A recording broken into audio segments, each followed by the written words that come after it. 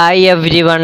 അപ്പോൾ ഇന്ന് നമ്മൾ എടുക്കാൻ പോകുന്നത് ഈ ഒരു പി ബ്ലോക്ക് എലമെൻറ്റ്സ് എന്ന് പറയുന്ന ചാപ്റ്ററിൻ്റെ ലാസ്റ്റ് ടോപ്പിക്കാണ് ഇന്ന് നമ്മൾ എടുക്കാൻ പോകുന്നത്. ഓക്കെ, അപ്പോൾ ആ ഒരു ടോപ്പിക്കിലേക്ക് കയറുന്നതിന് മുമ്പ് നമുക്ക് കഴിഞ്ഞ ക്ലാസ്സിലെടുത്ത കാര്യങ്ങളൊന്ന് ജസ്റ്റ് ഒന്ന് നോക്കാം. അപ്പോൾ കഴിഞ്ഞ ക്ലാസ്സിൽ നമ്മൾ സ്റ്റാർട്ട് ചെയ്തത് ഇവിടെ നിന്നാണ്. കഴിഞ്ഞ ക്ലാസ്സിൽ നമ്മൾ സ്റ്റാർട്ട് ചെയ്തത് group 17ത്തിൻ്റെ chemical പ്രോപ്പർട്ടീസിൽ reactivity towards something മുതലാണ്. Reactivity towards oxygen, hydrogen, metal, halogen തുടങ്ങിയ കാര്യങ്ങളുമായിട്ടാണ് നമ്മൾ ഡിസ്കഷൻ സ്റ്റാർട്ട് ചെയ്തത്.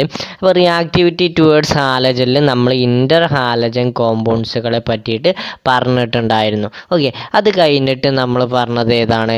ആ ഇൻ്റർ ഹാലജൻ കോമ്പൗണ്ട്സുകൾ പറഞ്ഞ പോയിൻറ്റ്സുകളൊക്കെ വളരെ ഇമ്പോർട്ടൻ്റ് ആണ്, അത് നോക്കി വെക്കണേ.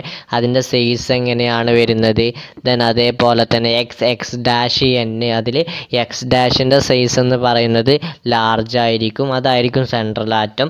ദെൻ എക്സ് ഡാഷിൻ്റെ സൈസ് എന്ന് പറയുന്നത് വളരെ ചെറുതായിരിക്കും, അവയാണ് അതിൻ്റേതായിട്ടുള്ള പൊസിഷനിൽ നിന്നുകൊണ്ട് ബോണ്ട് ഫോം ചെയ്യുന്നത് എന്നുള്ളത് പറഞ്ഞിട്ടുണ്ടായിരുന്നു. അങ്ങനെ കുറേ കാര്യങ്ങൾ അതുമായിട്ട് റിലേറ്റ് ചെയ്ത് പറഞ്ഞ കാര്യങ്ങളുണ്ട്, അത് നോക്കണേ. ദെൻ പിന്നെ നമ്മൾ പറഞ്ഞത് കോമ്പൗണ്ട്സുകളെ കുറിച്ചിട്ടാണ്. ഗ്രൂപ്പ് 70 എലമെൻസിലുള്ള കോമ്പൗണ്ട്സുകളെ കുറിച്ചിട്ടാണ് നമ്മൾ പിന്നീട് പറഞ്ഞത്.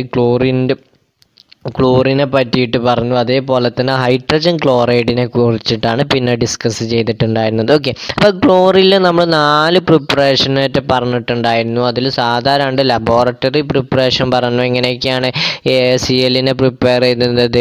ഹീറ്റ് MnO2 വിത്ത് കോൺസെൻട്രേറ്റഡ് HClമായിട്ടുള്ളത് പറഞ്ഞു. ദെൻ അതേപോലെ തന്നെ by action of HCl on KMnO4 പറഞ്ഞിട്ടുണ്ടായിരുന്നു. ദെൻ ഇൻഡസ്ട്രിയൽ പ്രിപ്പറേഷൻ ഓഫ് ക്ലോറിനിൽ നമ്മൾ വിളിക്കുന്ന പേരായിരുന്നു ഏത്? Deacons process. ഓക്കെ, അപ്പോൾ എന്തായിരുന്നു ഡീക്കൻസ് പ്രോസസ്സ്? ഡീക്കൻസ് പ്രോസസ്സ് എന്ന് പറയുന്നത് അറ്റ്മോസ്ഫിയറിക് ഓക്സിജൻ്റെ ഓക്സിജൻ വെച്ചിട്ട് നമ്മുടെ HClനെ ഓക്സിഡേഷൻ നടത്തുക. Oxidation of HCl by atmospheric oxygen വെച്ചിട്ട് HClനെ ഓക്സിഡേഷൻ നടത്തുക. ഏതിൻ്റെ പ്രസൻസിൽ? In the presence of CuCl2 at 723 Kelvin. Okay, അപ്പോൾ ആ ഒരു പ്രോസസ്സിനെയാണ് നമ്മൾ ഡീക്കൻസ് പ്രോസസ്സ് എന്ന് വിളിച്ചിട്ടുണ്ടായിരുന്നത്. അതേപോലെ തന്നെ ഇലക്ട്രോലിറ്റിക് പ്രോസസ്സ് വഴിയും ക്ലോറിനെ ഇൻഡസ്ട്രിയലി കൊമേഴ്ഷ്യലി പ്രിപ്പയർ ചെയ്യുന്നുണ്ട് എന്നുള്ളത് പറഞ്ഞിട്ടുണ്ടായിരുന്നു. ഓക്കെ, അവിടെ ആ ഒരു ഇലക്ട്രോലിറ്റിക് പ്രോസസ്സിൽ യൂസ് ചെയ്യുന്നത് ആരെയാണ് ഇലക്ട്രോളിസിസ് നടത്തിയിട്ടുണ്ടായിരുന്നത്? ബ്രെയിൻ സൊല്യൂഷനെയാണ്, അഥവാ കോൺസെൻട്രേറ്റഡ് NaCl സൊല്യൂഷനെയാണ് എന്ത് ചെയ്യുന്നത്? ഇലക്ട്രോളിസിസ് നടത്തുന്നത് എന്നുള്ളത് പറഞ്ഞിട്ടുണ്ടായിരുന്നു. ദെൻ അതിൻ്റെ പ്രിപ്പറേഷനിൽ നമ്മൾ പറഞ്ഞപ്പോൾ ഒരുപാട് റിയാക്ഷൻസുകളാണ് ക്ലോറിൻ്റെ ക്ലോറിൻ്റെ കെമിക്കൽ പ്രോപ്പർട്ടീസിൽ നമ്മൾ പറഞ്ഞിട്ടുണ്ടായിരുന്നു. അപ്പോൾ അതിലുള്ള ഓരോ റിയാക്ഷൻസുകളും വളരെ വളരെ ഇമ്പോർട്ടൻ്റ് ആണ്. അപ്പോൾ എല്ലാവരും ആ ഒരു റിയാക്ഷൻസ് തീർച്ചയായിട്ടും നോക്കണേ. അതിൽ ഇമ്പോർട്ടൻ്റ് ആയിട്ട് നമ്മൾ പറഞ്ഞിട്ടുണ്ടായിരുന്നു ആ ഒരു അമോണിയം ക്ലോറൈഡും പിന്നെ അതേപോലെ തന്നെ ഹൈപ്പോക്ലോറൈറ്റും ക്ലോറൈഡ് ഫോം ചെയ്യുന്നത്, അതേപോലെ തന്നെ ക്ലോറൈറ്റ് ഫോം ചെയ്യുന്ന റിയാക്ഷൻസുകളൊക്കെ പറഞ്ഞിട്ടുണ്ടായിരുന്നു. അതൊക്കെ വളരെ ഇമ്പോർട്ടൻ്റ് ആണ്, അത് നോക്കണേ. ദെൻ പിന്നെ അതിൻ്റെ യൂസസുകൾ പറഞ്ഞിട്ട് നമ്മൾ ഹൈഡ്രജൻ ക്ലോറൈഡിനെ പറ്റിയിട്ടാണ് നമ്മൾ പിന്നീട് ഡിസ്കസ് ചെയ്തത്. ഓക്കെ, then നമുക്ക് ഹൈഡ്രജൻ ക്ലോറൈഡിന് അഥവാ അതിൻ്റെ HClൻ്റെ ആകെ ഒരു പ്രിപ്പറേഷനോ നമ്മൾ പഠിച്ചിട്ടുള്ളൂ തോന്നുന്നു. അതെന്ന് പറയുന്നത് എന്താണ്? NaCl, ഇതിനെ കോൺസെൻട്രേറ്റഡ് സൾഫ്യൂരിക് ആസിഡുമായിട്ട് ഹീറ്റ് ചെയ്യുന്ന പ്രോസസ്സാണ്, അത് നമ്മൾ പറഞ്ഞിട്ടുണ്ടായിരുന്നു. ദെൻ പിന്നെ അതിൻ്റെ പ്രോപ്പർട്ടീസ് അതേപോലെ തന്നെ യൂസസുകളുമൊക്കെയാണ് നമ്മൾ ഹൈഡ്രജൻ ക്ലോറൈഡിൽ പറഞ്ഞിട്ടുണ്ടായിരുന്നത് ആണല്ലോ. ഓക്കെ, ദെൻ ഇനി നമ്മൾ പഠിക്കാൻ പോകുന്നത് ഏതാണ്? പി ബ്ലോക്ക് ബ്ലോക്കിൽ ലാസ്റ്റ് ഗ്രൂപ്പായിട്ടുള്ള 80th ഗ്രൂപ്പാണ്. അപ്പോൾ നമുക്കറിയാം പി ബ്ലോക്ക് എലമെൻസിനെ കുറിച്ച് നമ്മൾ കംപ്ലീറ്റ് സ്റ്റഡി ഇപ്പം നടത്തി കഴിയാൻ പോവാണ്. അപ്പോൾ കഴിഞ്ഞ ഇയറിൽ 13, 14 ഡിസ്കസ് ചെയ്തു. ദെൻ ഈ ഇയറിൽ ഇപ്പോൾ കഴിഞ്ഞ ക്ലാസ്സുകളിലായിട്ട് ഗ്രൂപ്പ് 50, 16 പറഞ്ഞു, 17 പറഞ്ഞു കഴിഞ്ഞ്. ദെൻ ഇനി നമുക്ക് ഏതാണ് നമ്മുടെ മുമ്പിലുള്ളത്? 18 ആണ്. ഓക്കെ, അത്ര ഇമ്പോർട്ടൻസ് ഒന്നും ഇല്ല, ഇതുവരെ വല്ലാതെ ക്വസ്റ്റ്യൻസ് ഒന്നും ചോദിച്ച് കണ്ടിട്ടില്ല. അത്ര തോനെ പഠിക്കാനില്ല, കുറച്ച് കാര്യങ്ങൾ മാത്രമാണ് ഇവിടെ ഈ ഒരു പോർഷനിൽ നിന്ന് നമുക്ക് പഠിക്കാനുള്ളത്. ഓക്കെ, അപ്പോൾ നമുക്ക് സ്റ്റാർട്ട് ചെയ്താലോ? Finally, we are going to discuss about group 80th elements. We know that group 80th elements also known as ഏതാണ്, ഏത് പേരിലാണ് അറിയപ്പെടാറുള്ളത്? Group 80th elements also known as noble gases.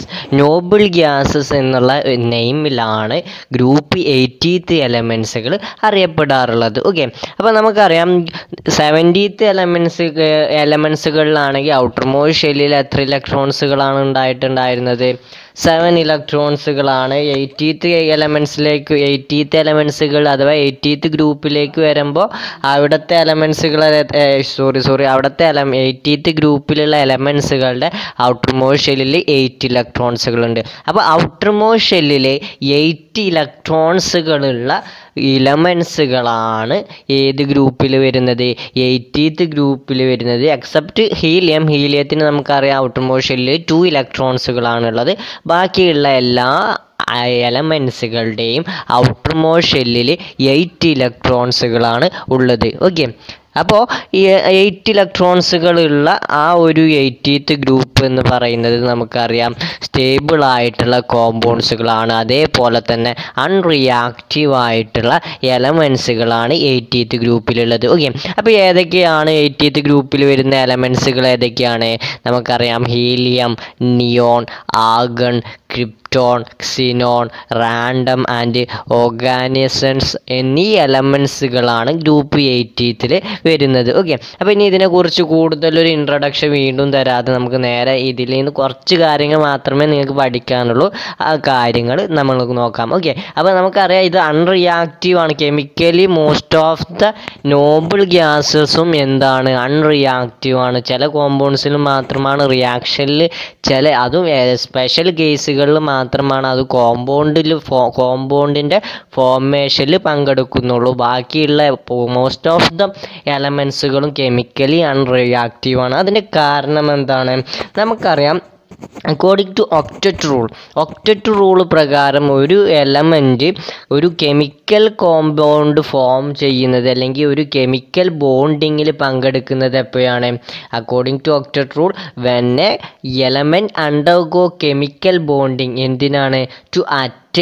try to attain 8 ഇലക്ട്രോണിൻ്റെ outer most ഷെല്ലിൽ 8 ഇലക്ട്രോൺസുകൾ അഥവാ octet complete ചെയ്യാൻ വേണ്ടിയിട്ടാണ് ഏതൊരു എലമെൻറ്റും chemical ബോണ്ടിങ്ങിന് പങ്കെടുക്കുന്നത്. Okay, അപ്പോൾ കെമിക്കൽ ബോണ്ടിങ്ങിന് പങ്കെടുക്കുമ്പോഴാണ് അവിടുത്തെ റിയാക്ഷനും അതിൻ്റെ കെമിക്കൽ റിയാക്ടിവിറ്റിയും മറ്റും നമ്മൾ പറയാറുള്ളത്. പക്ഷേ in the case of 80th elements, that means in the case of noble gas, their outermost shell also contain 8 electron already അതിൽ ഉണ്ട്. അപ്പോൾ ആ ഓൾറെഡി 8 ഇലക്ട്രോൺസുകളുള്ള ആ ഒരു എലമെൻസുകൾ ഓൾറെഡി സ്റ്റേബിളാണ്. സോ ഒരു സ്റ്റേബിളായിട്ടുള്ള ഒന്ന് വീണ്ടും അത് വേറെ ഏതെങ്കിലും റിയാക്ഷനിൽ പങ്കെടുത്തിട്ട് വേറെ ഒന്നും കൂടെ അക്സെപ്റ്റ് ചെയ്യാൻ അല്ലെങ്കിൽ റിമൂവ് ചെയ്യാനോ ട്രൈ ചെയ്യോ? ഇല്ലല്ലോ. ആ ഒരു റീസണിൻ്റെ ഫലമായിട്ടാണ് ഔട്ടർ മോസ്റ്റ് ഷെല്ലിൽ 8 ഇലക്ട്രോൺ ഉണ്ട് എന്നുള്ള ആ ഒരു റീസണിൻ്റെ ഫലമായിട്ടാണ് കെമിക്കലി നോബിൾ ഗ്യാസസ് അൺറിയാക്റ്റീവായിട്ട് ഇരിക്കുന്നത് എന്നുള്ളത് മനസ്സിലാക്കി വെക്കുക. ഓക്കെ, ചില കേസുകളിൽ അത് റിയാക്റ്റീവ് ആവുന്നുണ്ട്, ചില റിയാക്ഷനിൽ പങ്കെടുത്തിട്ട് കെമിക്കൽ കോമ്പൗണ്ട്സുകൾ ഫോം ചെയ്യുന്നുണ്ട്. അത് നമുക്ക് സ്പെഷ്യൽ കേസിൽ പഠിക്കാം. ഓക്കെ, അപ്പോൾ ഇത്രയും കാര്യങ്ങളാണ് നമുക്ക് ഗ്രൂപ്പ് 80th കുറിച്ചിട്ട് പറയാനുള്ള ജനറൽ കാര്യങ്ങൾ. ഓക്കെ, അപ്പോൾ ഏതൊക്കെയാണ് എലമെൻസുകൾ എന്നുള്ളത് നിങ്ങൾ പഠിച്ചിരിക്കണേ. ഏതൊക്കെ എലമെൻസുകളാണ്? ഒന്നെന്ന് പറയുന്നത് ഹീലിയമാണ്. ഹീലിയം കഴിഞ്ഞിട്ട് ഏതാ എലമെൻറ്റ് വരുന്നത്? ഹീലിയം കഴിഞ്ഞിട്ട് വരുന്നതെന്ന് പറയുന്നത് നിയോൺ ആണ്. ദെൻ പിന്നെ argon, then krypton. Krypton of the important noble gas ആണ്, അത് നിങ്ങൾ ഓർത്തു വെക്കണം. ദെൻ സിനോണിനും ക്രിപ്റ്റോണും അത്യാവശ്യം കുറച്ച് ഇമ്പോർട്ടൻസുകളുണ്ട്. ദെൻ പിന്നെ പറഞ്ഞത് റാൻഡം ആണ്. ദെൻ പിന്നെ ഏതാ പറഞ്ഞത്? ഓർഗാനോസൺ എന്ന് പറയുന്ന എലമെൻ്റാണ് ഫൈനലായിട്ട് ആ ഒരു ഗ്രൂപ്പിലുള്ളത്. ഓക്കെ, അപ്പോൾ ഈ മോസ്റ്റ് ഓഫ് ദ ഈ 88th ഗ്രൂപ്പിലുള്ള എല്ലാ എലമെൻസുകളും ഗ്യാസസ് ആണ് എന്നുള്ളത് മനസ്സിലാക്കി വെക്കുക.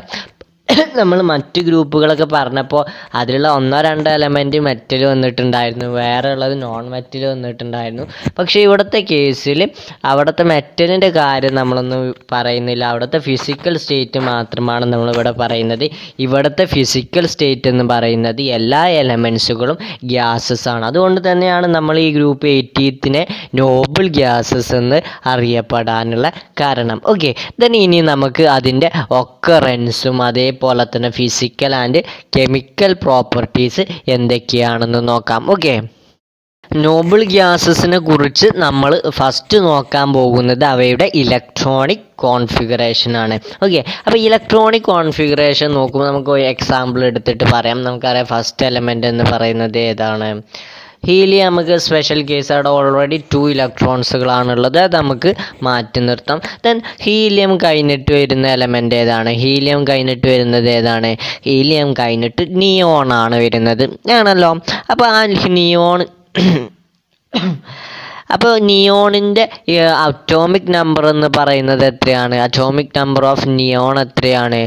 നിയോണിൻ്റെ അറ്റോമിക് നമ്പർ എന്ന് പറയുന്നത് 10 ആണ്. ഫ്ലൂറിൻ കഴിഞ്ഞിട്ടാണ് നിയോൺ വരുന്നത് എന്നറിയാം. ഫ്ലൂറിൻ്റെ 9 ആണ്. സോ 9 കഴിഞ്ഞിട്ട് പിന്നെ ഏതാ വരിക? 10 ആണ് വരിക. ഓക്കെ, അപ്പോൾ 10 ആകുമ്പോൾ അതിൻ്റെ ഇലക്ട്രോണിക് കോൺഫിഗറേഷൻ എങ്ങനെയാണ് ഇതാ?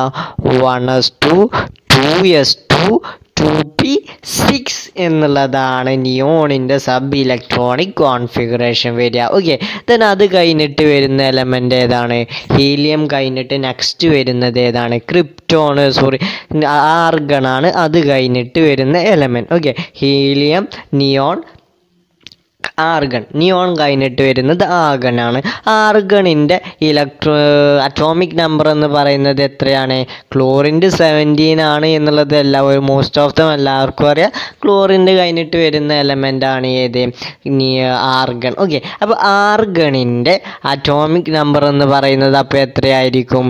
17 ആണ് ക്ലോറിൻ്റെത് എങ്കിൽ ആർഗണിൻ്റെ അറ്റോമിക് നമ്പർ എന്ന് പറയുന്നത് 18 ആയിരിക്കും ആണല്ലോ. അപ്പോൾ 18 ആകുമ്പോൾ അവിടുത്തെ ഇലക്ട്രോണിക് കോൺഫിഗറേഷൻ എങ്ങനെയാണ് വരിക? 1s2 2s2 2p6 3s2 3p6 എന്നുള്ള ഓർഡറിലാണ് അവയുടെ സബ് ഇലക്ട്രോണിക് കോൺഫിഗറേഷൻ വരിക. ഓക്കെ, അത് കഴിഞ്ഞിട്ടുള്ളത് ഏതാണ്? ആർഗൺ കഴിഞ്ഞിട്ട് ക്രിപ്റ്റോൺ ആണ്. ക്രിപ്റ്റോണിൻ്റെ അറ്റോമിക് നമ്പർ എന്ന് പറയുന്നത് എത്രയാണ്? അവിടുത്തെ എലമെൻ്റ് എന്ന് പറയുന്നത് ഈ ഒരു ക്രിപ്റ്റോൺ വരെ ഏതിനാണ്? ക്ലോറിൻ. ബ്രോമിൻ കഴിഞ്ഞിട്ട് വരുന്ന എലമെൻ്റാണ് ഏത്? ക്രിപ്റ്റോൺ എന്ന് പറയുന്നത്. ഓക്കെ, അപ്പോൾ ഇവിടുത്തെ അറ്റോമിക് നമ്പർ വരുന്നത് എത്രയാണെന്ന് വെച്ചാൽ ഇവിടുത്തെ അറ്റോമിക് നമ്പർ എന്ന് പറയുന്നത് 36 ആണ് അറ്റോമിക് നമ്പർ. ഓക്കെ, അപ്പോൾ എങ്ങനെയാണ് അവിടുത്തെ ഇലക്ട്രോണിക് കോൺഫിഗറേഷൻ വരിക? 4s2 4p6 എന്നുള്ളതാണ് ഇവിടുത്തെ ക്രിപ്റ്റോണിൻ്റെ ഈ സബ് ഇലക്ട്രോണിക് കോൺഫിഗറേഷൻ വരിക. ഓക്കെ, ക്രിപ്റ്റോൺ കഴിഞ്ഞിട്ട് അതേപോലെ തന്നെ സിനോണിൻ്റെ നിങ്ങളൊന്ന് എഴുതി നോക്കുക. അപ്പോൾ എത്ര വരുന്നത് നിങ്ങൾക്ക് കാണാൻ സാധിക്കുക? 5s2 5p6 എന്നുള്ളതായിരിക്കും. ഓക്കെ, അപ്പോൾ ജനറലി ഇപ്പോൾ നമുക്ക് സെക്കൻഡ് പീരീഡിലാണ് എലമെൻറ്റ് എക്സിസ്റ്റ് ചെയ്യുന്നത് എങ്കിൽ 2s2 2p6 ആണ് വന്നത്. ദെൻ തേർഡ് പീരീഡിലാണ് 3s2 3p6 ആണ്. സോ ഒരു nth പീരീഡിലുള്ള 80th ഗ്രൂപ്പ് എലമെൻറ്റിൻ്റെ ഈ sub electronic outer most ഷെല്ലിൻ്റെ sub electronic configuration എങ്ങനെയാണ് വരിക എന്ന് ചെക്ക് ചെയ്ത് നോക്കിക്കഴിഞ്ഞാൽ നമുക്ക് ഡെറിവ് ചെയ്യാൻ പറ്റുന്നത് എത്രയാണ്? ns2 n NP6 എന്നുള്ളതാണ് ഗ്രൂപ്പ് 80th എലമെൻസുകളുടെ, അതായത് നോബിൾ ഗ്യാസിൻ്റെ ജനറൽ ഇലക്ട്രോണിക് കോൺഫിഗറേഷൻ വരിക. ഓക്കെ, അപ്പോൾ എന്താണ് general electronic configuration of Noble gases എന്ന് ചോദിച്ചാൽ എന്ത് പറയേണ്ടത്? NS2 NP6 is the valence outermost shell is sub-electronic configuration of 80th group എന്ന് നമുക്ക് പറയാൻ പറ്റണം. ഓക്കെ, ഏതാണ്? NS2 NP6 ആണ് നോബിൾ ഗ്യാസസിൻ്റെ ഇലക്ട്രോണിക് കോൺഫിഗറേഷൻ വരുന്നത്. ഓക്കെ, കിട്ടിയിട്ടുണ്ടല്ലോ. അപ്പോൾ നമ്മളിപ്പോൾ രണ്ട് കാര്യങ്ങളാണ് പറഞ്ഞത്. ഒന്നെന്ന് പറയുന്നത് അതിനെ കുറിച്ചിട്ടുള്ള ഗ്രൂപ്പ് 80ത്തിനെ പറ്റിയിട്ടുള്ള ജനറൽ ഇൻട്രഡക്ഷൻ, അതിൽ അത് കോമൺ ആയിട്ട് പറയുന്ന ഒരു അൺറിയാക്റ്റീവ് ആണ്, കെമിക്കലി അൺറിയാക്റ്റീവ് ആണ് എന്ന് പറഞ്ഞു. അതിൻ്റെ റീസൺ പറഞ്ഞു, ഏതൊക്കെ എലമെൻസുകളാണ് എന്നുള്ളത് നമ്മൾ പറഞ്ഞിട്ടുണ്ടായിരുന്നു. ദെൻ അത് കഴിഞ്ഞിട്ട് ഇലക്ട്രോണിക് കോൺഫിഗറേഷനെ പറ്റിയിട്ടാണ് പറഞ്ഞത്. അടുത്ത ഇലക്ട്രോണിക് കോൺഫിഗറേഷൻ എന്താണ്? General electronic configuration of 80th elements ഏതാണ്? NS2 NP6 ആണ്. ഓക്കെ, അപ്പോൾ ഹീലിയത്തിന് പലർക്കും ഡൗട്ട് ഉണ്ടാവും, പിയിലുള്ള ഒരു എലമെൻറ്റ് പി ഓർബിറ്റലിലുള്ള ഒരു ഇലക്ട്രോണും ഇല്ലല്ലോ, പിന്നെ എങ്ങനെയാണ് അത് സാറ്റിസ്ഫൈ ചെയ്യുക എന്നുള്ള ചോദ്യം പലർക്കും ഉണ്ടാവും. അപ്പോൾ നിങ്ങൾ മനസ്സിലാക്കി വെക്കുക, അവിടെ NS2 NP6 ആണ്. നമ്മുടെ ഹീലിയത്തിന് ഓൾറെഡി 2 ഇലക്ട്രോൺസുകളാണുള്ളത്. സോ ആ NS2 കംപ്ലീറ്റ് ആക്കിയിട്ടുണ്ട്. NS2 NP6ൽ NS2 കംപ്ലീറ്റഡ് ആണ്. ദെൻ അത് കഴിഞ്ഞിട്ട് ഇലക്ട്രോൺസുകൾ ആഡ് ചെയ്യുക, ഇലക്ട്രോൺ ഇല്ല. സോ അതുകൊണ്ടാണ് NS2 ആ ഒരു എസ്സിൽ 2 ഇലക്ട്രോൺ കംപ്ലീറ്റ് ആയിട്ടുള്ളത് ഇതിൽ വരാനുള്ള ഈ ഒരു നമ്മുടെ നോബിൾ ഗ്യാസസിൽ ഇൻക്ലൂഡ് ചെയ്യാനുള്ള കാരണം. ഓക്കെ, നമ്മൾ നോക്കാൻ പോകുന്നത് നമ്മുടെ ഗ്രൂപ്പ് 80th എലമെൻസിൻ്റെ ഒക്കറൻസ് എങ്ങനെയാണ് എന്നുള്ളതാണ്. അപ്പോൾ എങ്ങനെയൊക്കെയാണ് നമ്മുടെ അറ്റ്മോസ്ഫിയറിൽ നമ്മുടെ എർത്തിൽ കാണപ്പെടുന്നത് എന്നുള്ളതിനെ പറ്റിയിട്ടാണ് ഇനി പറയാൻ പോകുന്നത്. ഓക്കെ, അപ്പോൾ നമുക്കറിയാം ഇതിലുള്ള ഒരുപാട് ഈ ഒരു നോബിൾ ഗ്യാസസ് എന്ന് പറയുന്നത് കോമൺലി നമ്മളിപ്പോൾ ഒരു ഓക്സിജൻ, അതേപോലെ തന്നെ ബാക്കിയുള്ള കാർബൺ പോലെയുള്ള ഗ്രൂപ്പുകൾ കാണപ്പെടുന്ന പോലെ നോബിൾ ഗ്യാസസ് കാണപ്പെടുന്നില്ല. നമ്മുടെ എർത്തിൻ്റെ ഏകദേശം 1% മാത്രമാണ് നമ്മുടെ അറ്റ്മോസ്ഫിയറിൽ അതിൻ്റെ അബണ്ടൻസ് എന്ന് പറയുന്നത് ഏകദേശം അറൗണ്ട് 1% ഓഫ് വോളിയം എന്നുള്ളതാണ് പറയുന്നത്. ഓക്കെ, അപ്പോൾ അത്രയും കുറച്ച് എമൗണ്ടിൽ മാത്രമാണ് നമ്മുടെ അറ്റ്മോസ്ഫിയറിൽ എന്ത് കാണപ്പെടുന്നുണ്ട്? നമ്മുടെ ഈ ഒരു നോബിൾ ഗ്യാസസ് കാണപ്പെടുന്നത്. അതിൽ തന്നെ നമ്മുടെ റാൻഡം, അതേപോലെ തന്നെ ഓർഗനസോൺ എന്ന് പറയുന്ന ആ ലാസ്റ്റിലുള്ള 2 എലമെൻസുകളും ഇവിടെ കാണപ്പെടുന്നില്ല, അറ്റ്മോസ്ഫിയറിൽ ഒക്കർ ചെയ്യുന്നില്ല എന്നുള്ളതാണ്. All these gases except random and ഓർഗനസോൺ occur in the atmosphere. അപ്പോൾ ഈ 2 എലമെൻറ്റ്സ് അല്ലാത്ത ബാക്കിയുള്ള എലമെൻസുകൾ നോബിൾ ഗ്യാസസ് അറ്റ്മോസ്ഫിയറിൽ ഒക്കർ ചെയ്യുന്നുണ്ട്. ദെൻ അതിൻ്റെ പെർസെൻറ്റേജ് എന്ന് പറയുന്നത് എത്രയാണ്? അബണ്ടൻസ് എന്ന് പറയുന്നത് എത്രയാണ്? Abundance of this element around 1%. ആകെ 1% ആണ്, വോളിയത്തിൻ്റെ 1% മാത്രമാണ് ഏത് കാണപ്പെടുന്നുള്ളത്? ഈ ഒരു എലമെൻസുകൾ കാണപ്പെടുന്നത്. അതിൽ തന്നെ ഈ ഒരു 1%ൽ മോസ്റ്റ് ഓഫ് ദ കോൺസ്റ്റിറ്റ്യുവൻ്റ് ആയിട്ട് നിൽക്കുന്നത് ഏതാണ്?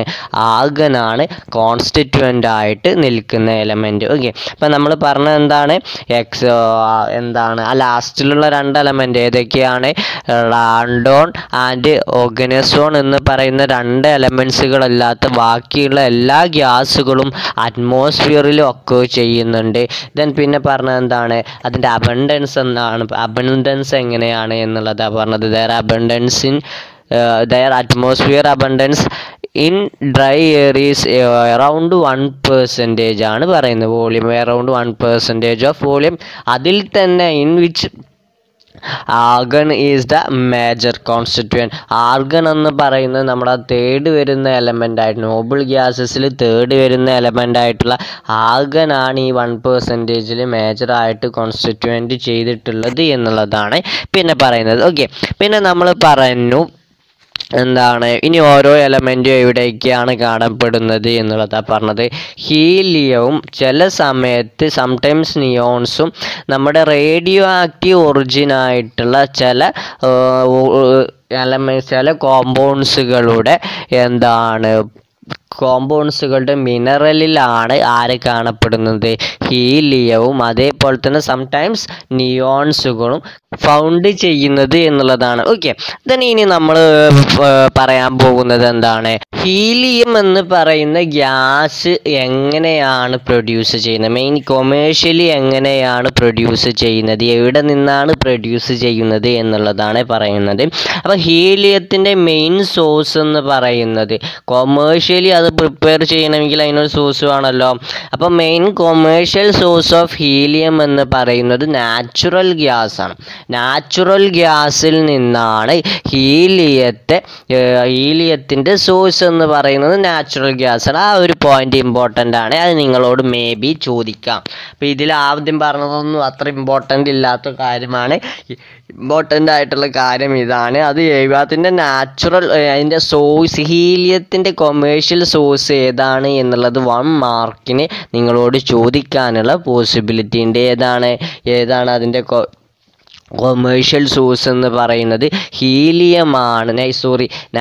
ഹീലിയത്തിൻ്റെ കൊമേഴ്ഷ്യൽ സോഴ്സ് എന്ന് പറയുന്നത് നാച്ചുറൽ ഗ്യാസാണ്. മാറരുത്, നാച്ചുറൽ ഗ്യാസാണ് ഹീലിയത്തിൻ്റെ കൊമേഴ്ഷ്യൽ സോഴ്സ്. പിന്നെ നമുക്കറിയാം ഹീലിയം കഴിഞ്ഞ് നിയോണും കഴിഞ്ഞ് ആർഗണും കഴിഞ്ഞ് ക്രിപ്റ്റോണും കഴിഞ്ഞ് പിന്നെ വരുന്ന എലമെൻ്റ് ഏതൊക്കെയാണ്, സിനോണാണ്. ഈ സിനോണും റാൻഡമും എന്ന് പറയുന്നത് ആ ഒരു ഗ്രൂപ്പിലെ റയറസ്റ്റ് എലമെൻ്റ് ആണ്. ഏതൊക്കെ, സിനോൺ ആൻഡ് റാഡോണും സിനോണും വളരെ റയറായിട്ട് കാണും. നമ്മുടെ നാച്ചുറലാവട്ടെ നമ്മുടെ അറ്റ്മോസ്ഫിയറിലാവട്ടെ വളരെ റയറായിട്ട് ആ 80th ഗ്രൂപ്പിൽ അഥവാ നോബിൾ ഗ്യാസസിൽ വളരെ റയറായിട്ട് കാണപ്പെടുന്ന 2 എലമെൻറ്റുകളാണ് ഏതൊക്കെ, സിനോൺ ആൻഡ് റാഡോൺ എന്ന് പറയുന്ന 2 elements. Very rare elements means എന്താണ്, നമ്മൾ അല്ലാതെ കാണപ്പെടാൻ സാധ്യതയില്ലാത്ത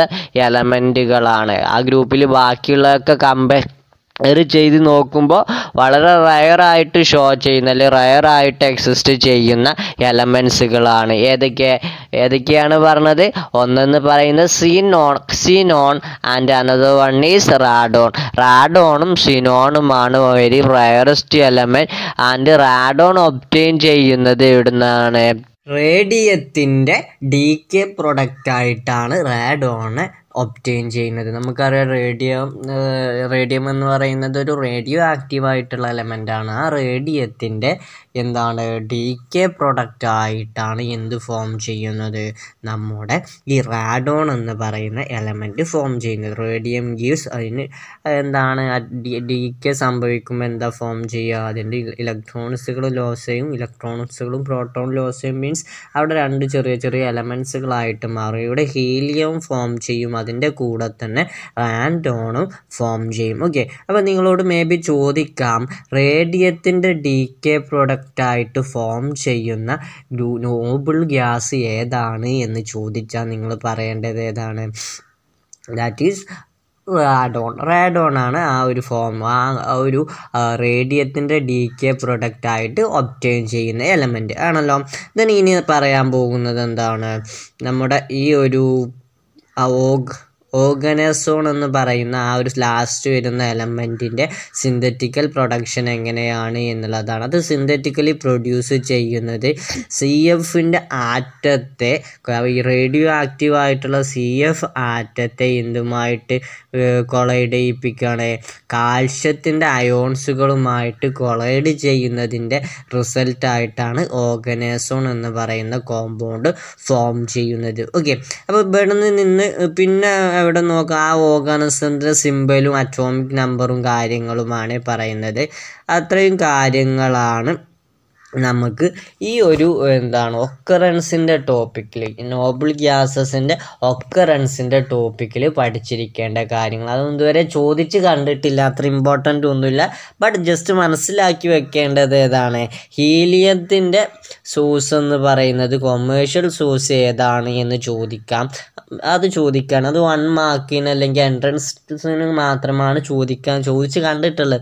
അതെന്ന് പറയുന്നത് നാച്ചുറൽ ഗ്യാസാണ്. പിന്നെ മേ ബി ചോദിക്കാനുള്ള പോസിബിലിറ്റി ഉള്ളത് റാഡോൺ എവിടെ നിന്നാണ് ഒബ്റ്റെയിൻ ചെയ്യുന്നത്, റേഡിയത്തിൻ്റെ ഡീകെ പ്രൊഡക്റ്റ് ആയിട്ടാണ് റാഡോൺ ഒബ്റ്റെയിൻ ചെയ്യുന്നത് എന്നുള്ള കാര്യം ഇവിടെ കൂടുതലൊന്ന് ഓർത്ത് വെച്ചാൽ മതി. ഓക്കെ, ഇനി നമുക്ക് അതിൻ്റെ ഫിസിക്കൽ പ്രോപ്പർട്ടീസും അതേപോലെ തന്നെ കെമിക്കൽ പ്രോപ്പർട്ടീസും എന്തൊക്കെയാണ് എന്നുള്ളത് നോക്കാം. ഓക്കെ, ഇനി നമ്മൾ ഫസ്റ്റ് നോക്കാൻ പോകുന്നത് ഫിസിക്കൽ പ്രോപ്പർട്ടീസിനെ കുറിച്ചിട്ടാണ്. അതിൻ്റെ ഫിസിക്കൽ നാച്ചർ എങ്ങനെയാണ് എന്നുള്ള കാര്യങ്ങളാണ് നമ്മൾ പറയാൻ പോകുന്നത്. ഓക്കെ, അപ്പോൾ നമുക്കറിയാം അത് നോബിൾ ഗ്യാസ് എന്ന് പറയുമ്പോൾ തന്നെ നമുക്ക് മനസ്സിലാക്കാം അതിൻ്റെ ഫിസിക്കൽ സ്റ്റേറ്റ് എന്ന് പറയുന്നത് എന്തായിരിക്കും, ഗ്യാസ് ആയിരിക്കും എന്നുള്ളത് മനസ്സിലാക്കാം. ഓക്കെ, അപ്പോൾ ഇവിടുത്തെ എന്താണ്, ഹീലിയം ആവട്ടെ, അതേപോലെ നിയോൺ ആവട്ടെ, ക്രിപ്റ്റോൺ ആകട്ടെ, ക്സിനോൺ ആവട്ടെ, അതൊക്കെ എടുത്ത് നമ്മൾ നോക്കിക്കഴിഞ്ഞാൽ ഇപ്പോൾ നമുക്കറിയാം ഓക്സിജൻ ആണെങ്കിൽ ഓക്സിജൻ എക്സിസ്റ്റ് ചെയ്യുക എങ്ങനെയാണ്, O2 എന്നുള്ള ഫോമില ഡയറ്റോമിക് സ്റ്റേറ്റിലാണ്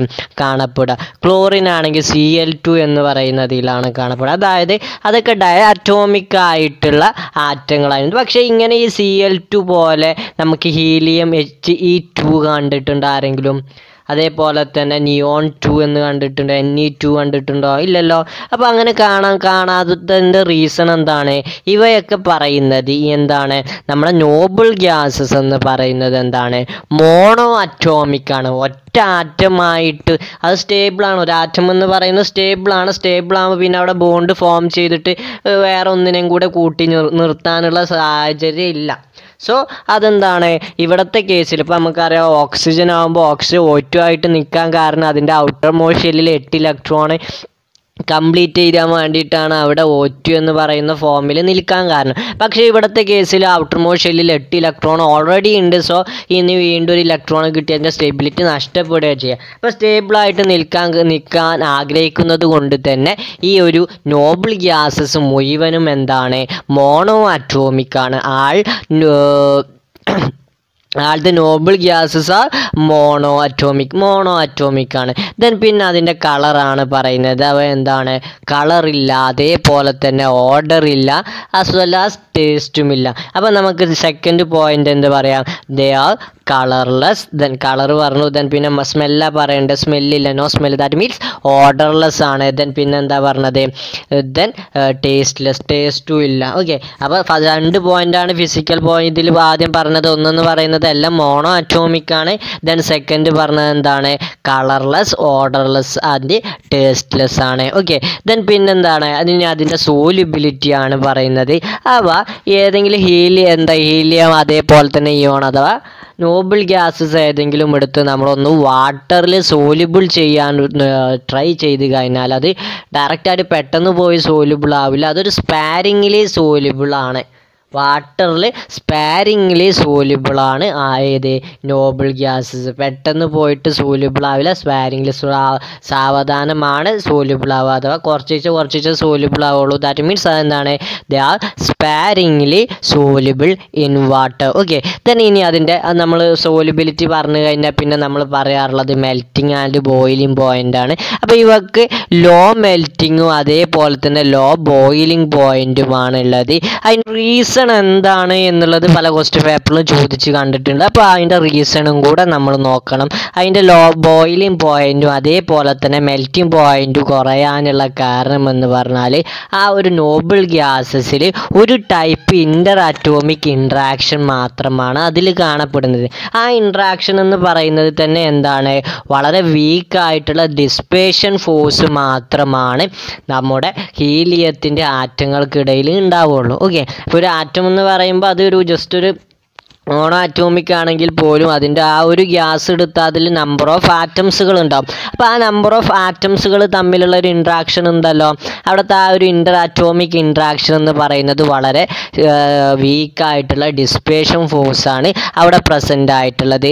ആ ഒരു റീസണിൻ്റെ ഫലമായിട്ടാണ് ലോ മെൽറ്റിങ്ങും അതേപോലെ തന്നെ low melting and boiling point വരാനുള്ള റീസൺ. ഓക്കെ, അത് നിങ്ങളോട് ചോദിക്കാനുള്ള പോസിബിലിറ്റി ഉള്ള ക്വസ്റ്റ്യൻ ആണ്. നിങ്ങളുടെ ടെക്സ്റ്റിൽ എക്സാമ്പിൾ ആയിട്ട് പറയുന്ന ഒരു ക്വസ്റ്റ്യൻ ആണ്. വൈ എങ്ങനെയാണെന്ന് വെച്ചാൽ noble gas have very low boiling point Y എന്നുള്ള ഒരു ക്വസ്റ്റ്യൻ ചോദിച്ച് കാണാറുണ്ട്. അപ്പോൾ അതിൻ്റെ ആൻസർ എന്താ എഴുതേണ്ടത്?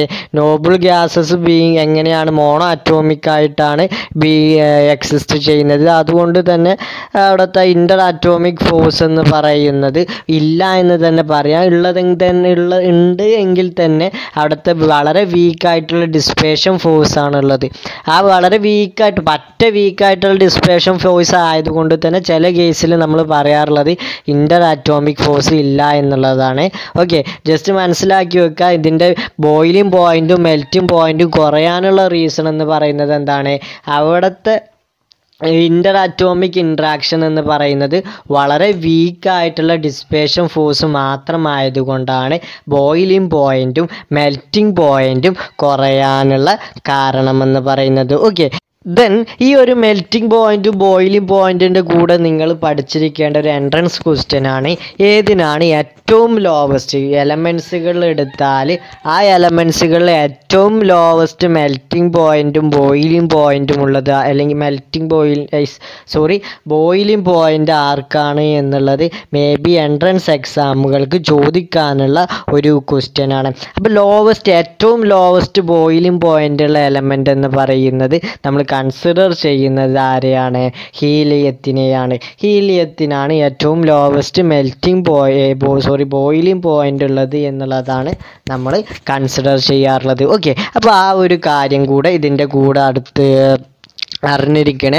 ആ ഒരു റീസണിൻ്റെ ഏറ്റവും ലോവസ്റ്റ് സബ്സ്റ്റൻസുകളിലെ ഏറ്റവും ലോവസ്റ്റ് ആയിട്ടുള്ള ഒരു എലമെൻ്റ് ആയതുകൊണ്ട് തന്നെ, ഒരു സബ്സ്റ്റൻസ് ആയതുകൊണ്ട് തന്നെ അത് പല കാര്യങ്ങളിലും പല സ്ഥലങ്ങളിലും ഇതിനെ കാണപ്പെടാറുണ്ട് അഥവാ യൂസ് ചെയ്യാറുണ്ട് എന്നുള്ളതും കൂടെ മനസ്സിലാക്കി വെക്കുക. ഓക്കെ, അപ്പോൾ ഇത്രയും കാര്യങ്ങളാണ് നമുക്ക് ഫിസിക്കൽ പ്രോപ്പർട്ടിയിൽ നമുക്ക് പഠിക്കാനുള്ളത്. ഓക്കെ, നെക്സ്റ്റ് നമ്മൾ ഡിസ്കസ് ചെയ്യാൻ പോകുന്നത് ഏതായിരിക്കും? ഫിസിക്കൽ പ്രോപ്പർട്ടി കഴിഞ്ഞാൽ പിന്നെ നമ്മൾ പറയേണ്ടത് ഏതാണ്? കെമിക്കൽ പ്രോപ്പർട്ടീസ് ആണ് ഇനി നമ്മൾ ഡിസ്കസ് ചെയ്യാൻ പോകുന്നത്. ഓക്കെ, ദെൻ ഇനി നമ്മൾ നോക്കാൻ പോകുന്നത് chemical properties of Noble gases ആണ്. നോബിൾ ഗ്യാസസിൻ്റെ കെമിക്കൽ പ്രോപ്പർട്ടീസ് ആണ് നമ്മൾ പഠിക്കാൻ പോകുന്നത്. ഗ്രൂപ്പ് 80th എലമെൻസിൻ്റെ ലാസ്റ്റ് ടോപ്പിക്കാണ് ഏത്? നമ്മുടെ കെമിക്കൽ പ്രോപ്പർട്ടീസ്. ഓക്കെ, അപ്പോൾ കെമിക്കൽ പ്രോപ്പർട്ടീസിൽ ഇതിന് ഒരുപാട് കെമിക്കൽ പ്രോപ്പർട്ടീസ് ഒന്നും നമുക്ക് പറയാനില്ല. നമുക്കറിയാം, നമ്മൾ മറ്റുള്ള കെമിക്കൽ പ്രോപ്പർട്ടീസിലൊക്കെ പറഞ്ഞപ്പോൾ ഒരുവിധം റിയാക്ഷൻസുകളാണ് മോസ്റ്റ് ഓഫ് ദം നമ്മൾ പറഞ്ഞിട്ടുള്ളത്. പക്ഷേ നമ്മൾ പറഞ്ഞു Noble gases are more stable ആയിട്ടുള്ള കോമ്പൗണ്ട്സുകളാണ്. അത് അൺറിയാക്റ്റീവ് ആണ് എന്നുള്ളത് നമ്മൾ ആ മുമ്പ് ഫിസിക്കൽ പ്രോപ്പർട്ടീസും അതിൻ്റെ ഇൻട്രൊഡക്ഷനും പറഞ്ഞപ്പോഴൊക്കെ നമ്മൾ പറഞ്ഞിട്ടുണ്ടായിരുന്നു. അതുകൊണ്ട് തന്നെ ഇതിന് ഒരുപാട് കെമിക്കൽ പ്രോപ്പർട്ടീസ് ഒന്നും കാര്യമായിട്ട് പഠിക്കാനില്ല. ഓക്കെ, അപ്പോൾ ഫസ്റ്റ് കെമിക്കൽ പ്രോപ്പർട്ടീസിൽ തന്നെ നമുക്ക് ഫസ്റ്റ് പറയാൻ പറ്റുന്നത് എന്താണ്? ഇതിൻ്റെ കെമിക്കൽ പ്രോപ്പർട്ടീസിൽ നമുക്ക് ഫസ്റ്റ് പറയാൻ പറ്റുന്നത് അതിൻ്റെ ലെസ് റിയാക്ടിവിറ്റിയാണ് അഥവാ അൺറിയാക്ടിവിറ്റിയാണ് നമുക്ക് പറയാൻ പറ്റുന്നത്. Generally the noble gas R least reactive. Reactivity കുറവുള്ള എലമെൻസുകളാണ് നോബിൾ ഗ്യാസ്. അതാണ് അതിൻ്റെ മെയിൻ ആയിട്ടുള്ള പോയിന്റ്. അപ്പോൾ ഈ ഒരു കെമിക്കൽ റിയാക്ടിവിറ്റിയുടെ ഇനേർട്ട്നെസ് കാണിക്കാനുള്ള കുറച്ച് റീസൺസ് ഉണ്ട്. ആ റീസൺസ് നമുക്ക് നോക്കേണ്ടതുണ്ട്. അപ്പോൾ ആ റീസൺസിൽ നമുക്ക് തന്നെ ഊഹിച്ചാൽ മനസ്സിലാവും. ഒന്നാമത്തെ റീസൺ പറയുന്നത് മേ ബി അത് റിലേറ്റഡ് ടു ഇലക്ട്രോണിക് കോൺഫിഗറേഷൻ ആയിരിക്കാം. അതിൻ്റെ ഇലക്ട്രോണിക് കോൺഫിഗറേഷൻ്റെ റീസൺ ഫലമായിട്ട് നമുക്ക് അതിൻ്റെ ഇത് പറയാം. അതിൻ്റെ കെമിക്കൽ എന്താണ്?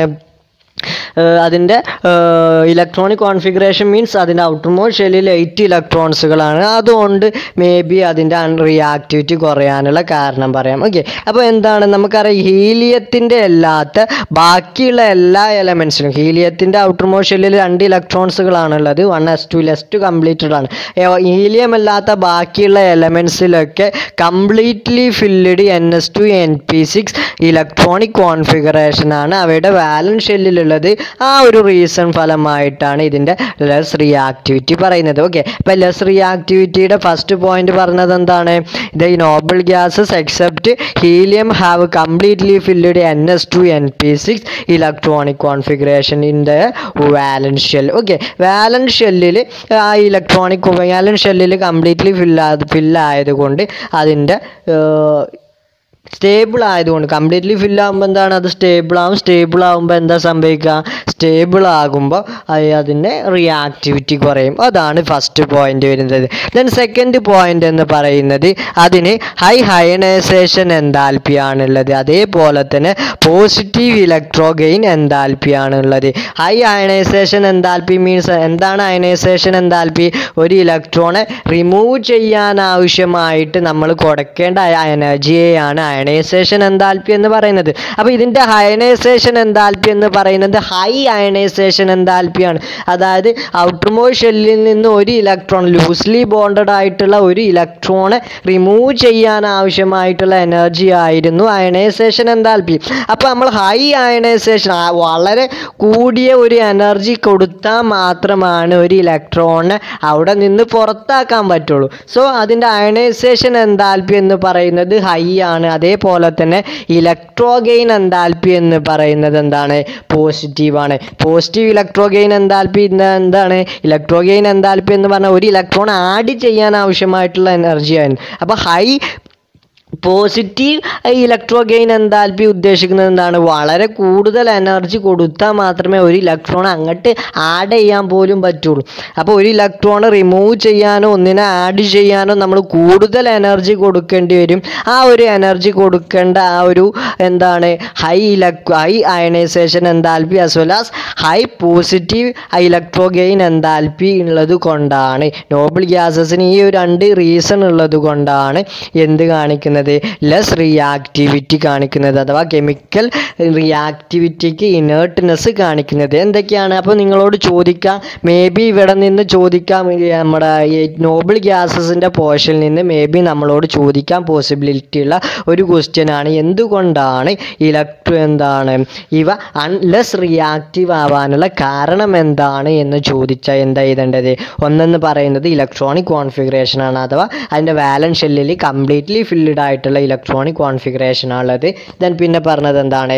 സെക്കൻഡ് പോയിന്റ് എന്ന് പറയുന്നത് അതിൻ്റെ high ionisation എൻതാൽപ്പിയും positive electro gain എൻതാൽപ്പിയും ഉള്ളത് കൊണ്ടാണ് അതിൻ്റെ മറ്റൊരു റീസൺ ആയിട്ട് പറയുന്നത്. ഓക്കെ, ദെൻ ഇനി നമ്മൾ പറയുന്നത് അത് ഈ ഒരു നോബിൾ ഗ്യാസസ് കുറച്ച് കോമ്പൗണ്ട്സുകൾ മറ്റു എലമെൻസുകളുമായിട്ട് ഫോം ചെയ്യുന്നുണ്ട്. Noble gases means as well as most of them ഏതാണ്? ക്സിനോൺ ചില എലമെൻസുകളുമായിട്ട് കമ്പൈൻ ചെയ്തിട്ട് ചില കോമ്പൗണ്ട്സുകൾ ഫോം ചെയ്യുന്നുണ്ട്. ആ കോമ്പൗണ്ട്സുകളൊന്നും കൂടെ നമുക്ക് നോക്കേണ്ടതുണ്ട്. ഓക്കെ, കോമ്പൗണ്ട്സ് ഓഫ് ക്സിനോൺ ആണ് ഇനി നമ്മൾ നോക്കാൻ പോകുന്നത്. അതിൽ തന്നെ 2 ടൈപ്പ് കോമ്പൗണ്ട്സുകൾ ഫോം ചെയ്യുന്നുണ്ട്. ഒന്ന് ക്സിനോണും പ്ലസ് ഫ്ലൂറിൻ ഒരു കോമ്പൗണ്ട്, ക്സിനോൺ ഫ്ലൂറിനുമായിട്ടുള്ള ഒരു കോമ്പൗണ്ടും അതേപോലെ തന്നെ ക്സിനോൺ ഓക്സിജൻ കോമ്പൗണ്ടും ഫോം ചെയ്യുന്നുണ്ട്. അപ്പോൾ ആ 2 കോമ്പൗണ്ട്സുകളെ പറ്റിയിട്ടാണ് ഇനി നമ്മൾ നോക്കാൻ പോകുന്നത്. ഓക്കെ, അപ്പോൾ അതിൽ ഫസ്റ്റ് പറയാൻ പോകുന്നത് ക്സിനോണും ഫ്ലൂറിനും അഥവാ ക്സിനോൺ ഫ്ലൂറിൻ കോമ്പൗണ്ട്സ് ആണ് ഫസ്റ്റ് നമ്മൾ നോക്കാൻ പോകുന്നത്. അപ്പോൾ ക്സിനോൺ ഫ്ലൂറിൻ കോമ്പൗണ്ട്സ് മെയിനായിട്ട് 3 കോമ്പൗണ്ട്സുകളാണ്. അഥവാ ക്സിനോൺ 3 ബൈനറി ഫ്ലൂറൈഡ്സുകളാണ്. ഫ്ലൂറൈഡുമായിട്ടുള്ള കോമ്പൗണ്ട്സിനെ നമ്മൾ ഫ്ലൂറൈഡ് എന്നാണല്ലോ പറയാറുള്ളത്. സോ 3 ബൈനറി ഫ്ലൂറൈഡ്സുകളാണ് ക്സിനോൺ ഫോം ചെയ്യുന്നത്. ക്സിനോൺ ഫോംസ് 3 ബൈനറി ഫ്ലൂറൈഡ്. അവ ഏതൊക്കെയാണ്? ഒന്നെന്ന് പറയുന്നത് XeF2 ആണ്. XeF2, then XeF2 XeF2, XeF4 and XeF6 എന്നീ 3 കോമ്പൗണ്ട്സുകളാണ് സിനോൺ ഫോം ചെയ്യുന്നത് വിത്ത് ഫ്ലൂറിന്. ഓക്കെ, അപ്പോൾ ഫ്ലൂറിനുമായിട്ട് സിനോൺ 3 ബൈനറി കോമ്പൗണ്ട്സുകളാണ് ഫോം ചെയ്യുന്നത്. അത് ഏതൊക്കെയാണ്? XeF2, XeF4 and XeF6. Okay, അപ്പോൾ അതൊക്കെ എങ്ങനെയാണ് എന്താണ് ഫോം ചെയ്യുന്നത് എന്നുള്ളതും കൂടെ നമുക്ക് ഇവിടെ നോക്കേണ്ടതുണ്ട്. അവിടെ എങ്ങനെയാണ് ജസ്റ്റ് സിനോണിനെയും ഫ്ലൂറിനെയും ഡയറക്റ്റായിട്ട് കമ്പൈൻ ചെയ്തിട്ടാണ് ഒരുവിധം കോമ്പൗണ്ട്സ് ഒരുവിധം ഈ പറഞ്ഞ 3 ഫ്ലൂറൈഡുകളും ഫോം ചെയ്യുന്നത്. ഓക്കെ, അപ്പോൾ അതിൽ തന്നെ നമ്മൾ പറയാറുള്ളത് ഈ XeF2 എന്ന് പറയുന്ന ആ ഒരു ഫ്ലൂറൈഡ് പ്രിപ്പയർ ചെയ്യുന്നത് എങ്ങനെയാണ്? XeF4നെയും അതേപോലെ തന്നെ O2F2നെയും XeF4 ആൻഡ് O2F2നെ ഇൻട്രാക്ട് ചെയ്യുന്നതിൻ്റെ ഫലമായിട്ടാണ് ആര് ഫോം ചെയ്യുന്നത്? XeF2 ഫോം ചെയ്യുന്നത്. XeF2 is prepared by the interaction of XeF4 and O2F2. Okay, അപ്പോൾ അതൊരു ഫോർമേഷനാണ് പറഞ്ഞത്. നമ്മൾ ആദ്യം പറഞ്ഞത് എന്താണ്? സിനോണിനെയും ഫ്ലൂറൈഡിനെയും ഡയറക്റ്റ് കമ്പൈൻ ചെയ്താലും എന്ത് ഫോം ചെയ്യും? സിനോണിൻ്റെ ഫ്ലൂറൈഡ്സുകൾ ഫോം ചെയ്യും. അതിൽ തന്നെ വേറൊരു പ്രിപ്പറേഷനാണ്, വേറൊരു XeF2ൻ്റെ വേറൊരു നെക്സ്റ്റ് പ്രിപ്പറേഷനാണ് പറഞ്ഞത്. അതെങ്ങനെയാണ് XeF2 പ്രിപ്പയർ ചെയ്യുന്നത്? XeF4നെ എന്തുമായിട്ട് ഇൻട്രാക്ഷൻ നടത്തുക, എന്തുമായിട്ട് റിയാക്ഷൻ നടത്തുക? O2F2മായിട്ട് റിയാക്ഷൻ നടത്തുമ്പോഴും നമുക്ക് എന്ത് ഫോം ചെയ്യും? XeF6 ഫോം ചെയ്യും. സോറി, നമ്മൾ പറഞ്ഞത് ഫസ്റ്റ് പറഞ്ഞപ്പോൾ ജസ്റ്റ് അങ്ങോട്ടും ഇങ്ങോട്ടും മാറിയിട്ടുണ്ട്. XeF6 ആണ്, F2 അല്ല, XeF6 ആണ്. ഓക്കെ, അപ്പം നമ്മൾ എന്താണ് പറഞ്ഞത്? XeF4നെ O2F2മായിട്ട് ഇൻട്രാക്ഷൻ നടത്തിയാൽ, അഥവാ റിയാക്ഷൻ കമ്പൈൻ ചെയ്യിപ്പിച്ചാൽ എന്ത് ഫോം ചെയ്യും? XeF6 ഫോം ചെയ്യും. ഓക്കെ, ദെൻ ഇനി നമ്മൾ പറയുന്നത് അതിൻ്റെ XeF4 എന്ന് പറയുന്നത് കളർലെസ് ആണ്. XeF4 അല്ല, ഫ്ലൂറൈഡിൻ്റെ എല്ലാ സിനോണിൻ്റെ എല്ലാ ഫ്ലൂറൈഡും എന്താണ് കളർലെസ് ആയിട്ടുള്ള ക്രിസ്റ്റലൈൻ സോളിഡാണ്. അതേപോലെ തന്നെ അതിൻ്റെ ഒരു ഹയർ എന്തില്ല, മെൽറ്റിംഗ് പോയിൻ്റോ ബോയിലിംഗ് പോയിൻറ്റും ഇല്ല. അതിൻ്റെ റീസൺ പറയുന്നത് Xeയുമായിട്ട് കോമ്പൗണ്ട് ഫോം ചെയ്യുന്നതിൻ്റെ റിസൾട്ടായിട്ടാണ്. ഓക്കെ, ദെൻ ഇനി നമുക്ക് അവിടെ അതിൻ്റെ structure according to ESEPR theory അതിൻ്റെ സ്ട്രക്ചർ എങ്ങനെയാണ് എന്നുള്ളതും കൂടെ പറയേണ്ടതുണ്ട്. ഓക്കെ, അപ്പോൾ ഇവിടുത്തെ കേസിൽ XeF2ൻ്റെ കേസിൽ നമുക്കറിയാം Xeയുടെ ഔട്ടർ മോസ്റ്റ് ഷെല്ലിൽ ടോട്ടൽ എത്ര ഇലക്ട്രോൺസുകളുണ്ട്? 8 ഇലക്ട്രോൺസുകളുണ്ട്. ഓക്കെ, അപ്പോൾ അവിടെ ഏതുമായിട്ടാണ് കോമ്പൗണ്ട് ഫോം ചെയ്യുന്നത്? ഫ്ലൂറിനുമായിട്ടാണ് കോമ്പൗണ്ട് ഫോം ചെയ്യുന്നത്. അപ്പോൾ Xeയിലുള്ള ഒരു ഇലക്ട്രോൺ Fൻ്റെ ഫ്ലൂറിൻ്റെ ഒരു ഇലക്ട്രോണുമായിട്ട് ബോണ്ട് ചെയ്യും. അതേപോലെ തന്നെ വേറൊരു ഫ്ലൂറിൻ വേറൊരു സിനോണിൻ്റെ വേറൊരു ഇലക്ട്രോണുമായിട്ടും ബോണ്ട് ചെയ്യും. ഓക്കെ, അപ്പോൾ 8 ഇലക്ട്രോണുകളിൽ 2 ഇലക്ട്രോൺ എന്തിൽ പങ്കെടുക്കും? ബോണ്ട് ഫോർമേഷനിൽ പങ്കെടുക്കുമല്ലോ. അപ്പോൾ 8ൽ 2 പോയാൽ 8 - 2 എന്ന് പറയുമ്പോൾ 6 ആണ്. സോ നമുക്ക് അവിടെ പറയാം in XeF2 there are 3 lone pair and 2 bond pair. Bond pair means എന്താണ്? ബോണ്ടിങ്ങിൽ പങ്കെടുത്ത പേഴ്സ് 2 ആണ്. നോൺ ബോണ്ടിങ് ആയിട്ടുള്ള പെയർ ആയിട്ട് കിടക്കാതെ, അഥവാ പെയർ ആയിട്ടല്ല, സോറി ബോണ്ടിങ്ങിൽ പങ്കെടുക്കാത്ത 6 ഇലക്ട്രോൺസുകളാണുള്ളത്. സോ നമുക്ക് പെയർ ചെയ്തിട്ട് എത്ര പറയാം? 3 ലോൺ പെയേഴ്സുകളാണ് ഉള്ളതെന്ന് പറയാം. അപ്പോൾ നമുക്കറിയാം according to ESEPR theory, CSEPR theory എന്താ പറഞ്ഞിട്ടുണ്ടായിരുന്നത്? Shape of A molecule is determined by the number of valence shell electrons. Okay, number of pairs of number of valence shell electron pairs എന്നുള്ളത് പറഞ്ഞിട്ടുണ്ട്. ഇലക്ട്രോൺ പെയേഴ്സുകളാണ് വാലൻസ് ഷെല്ലിലുള്ള ഇലക്ട്രോൺ പെയേഴ്സുകളാണ് ഒരു മോളിക്യൂളിൻ്റെ shape determine ചെയ്യുന്നത്.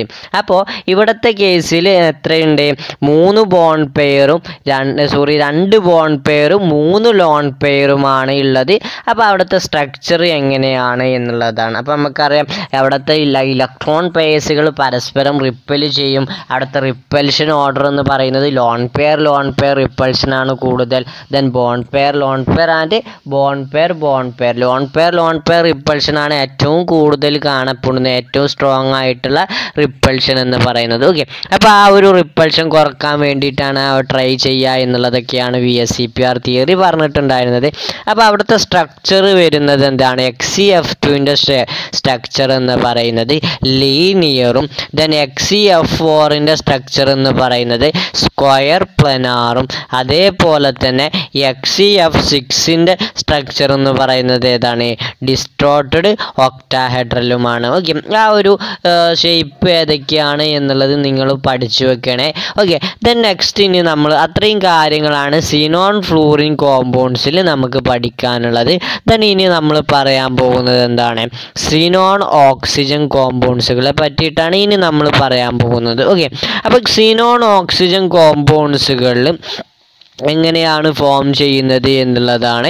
XeF4നെയും അതേപോലെ തന്നെ XeF6നെയും hydrolysis നടത്തി കഴിഞ്ഞാൽ നമുക്ക് എന്താണ് സിനോണും അതേപോലെ തന്നെ ഓക്സിജനും ഉള്ള കോമ്പൗണ്ട്സുകളെ നമുക്ക് കിട്ടും, അഥവാ ഓക്സൈഡ്സുകൾ നമുക്ക് ഫോം ചെയ്യാൻ കഴിയും. എങ്ങനെയാണ് എന്താണ് പറഞ്ഞത്? XeF4നെയും അതേപോലെ തന്നെ XeF6നെയും ഹൈഡ്രോളിസിസ് നടത്തിയാൽ നമുക്ക് സിനോണും ഓക്സിജനും ഉള്ള ഒരു കോമ്പൗണ്ട്സിനെ കിട്ടും. അവിടെ കിട്ടുന്ന കോമ്പൗണ്ട്സ് എന്ന് പറയുന്നത് സിനോണും ഓക്സിജനും കണ്ടെയ്നിങ് ആയിട്ടുള്ള കോമ്പൗണ്ടാണ് XeO3 എന്ന് പറയുന്ന കോമ്പൗണ്ട്. ഓക്കെ, അപ്പോൾ XeO3 ആണ് സിനോണും ഓക്സിജനും മാത്രമുള്ള കോമ്പൗണ്ട് എന്ന് പറയുന്നത് XeO3 ആണ്. ഞാൻ അതേപോലെ തന്നെ സിനോണും ഫ്ലൂറിനുമുള്ള സിനോണും ഫ്ലൂറിനും ഓക്സിജനുമുള്ള വേറൊരു കോമ്പൗണ്ട് ഉണ്ട്, അതെന്ന് പറയുന്നത് XeOF4 എന്ന് പറയുന്നതാണ്. അത് ഫോം ചെയ്യുന്നത് എങ്ങനെയാണ്? XeF6നെ പാർഷ്യൽ ഹൈഡ്രോളിസിസ് നടത്തുമ്പോഴാണ് ഓക്സി ഫ്ലൂറൈഡ് എന്ന് പറയുന്ന XeOF4 എന്ന് പറയുന്ന കോമ്പൗണ്ടും അതേപോലെ തന്നെ XeO2F2 എന്ന് പറയുന്ന കോമ്പൗണ്ടും ഫോം ചെയ്യുന്നത്. ഓക്കെ, അത് ജസ്റ്റ് മനസ്സിലാക്കി വെച്ചാൽ മതി. ഓക്കെ, അപ്പോൾ ഇനി ഇതിൻ്റെ ആ ഒരു രണ്ടിൻ്റെ സ്ട്രക്ചറും കൂടെ നിങ്ങൾ പഠിച്ചിരിക്കണം. XeOF4ൻ്റെ സ്ട്രക്ചർ എന്ന് പറയുന്നത് സ്ക്വയർ പിരമിഡലും ദെൻ XeO3യുടെ സ്ട്രക്ചർ എന്ന് പറയുന്നത് പിരമിഡലുമാണ്. ഓക്കെ, ഈ ഒരു സ്ട്രക്ചറൊക്കെ പറയുന്നത് നമ്മൾ അക്കോർഡിംഗ് ടു VSEPR തിയറി വെച്ചിട്ടാണ് എന്നുള്ളതും കൂടെ അറിഞ്ഞിരിക്കുക. ഓക്കെ, അപ്പോൾ ഇത്രയും കാര്യങ്ങളാണ് നമുക്ക് കെമിക്കൽ പ്രോപ്പർട്ടീസ് ഓഫ് നോബിൾ ഗ്യാസസിൽ പഠിക്കാനുള്ളത്. ഓക്കെ, അപ്പോൾ അത്രയും വലിയ ഇമ്പോർട്ടൻസ് ഇല്ല, അതുകൊണ്ടാണ് ഇത്രയും ഇമ്പോർട്ടൻസ് കൊടുത്ത് പറയാത്തത്.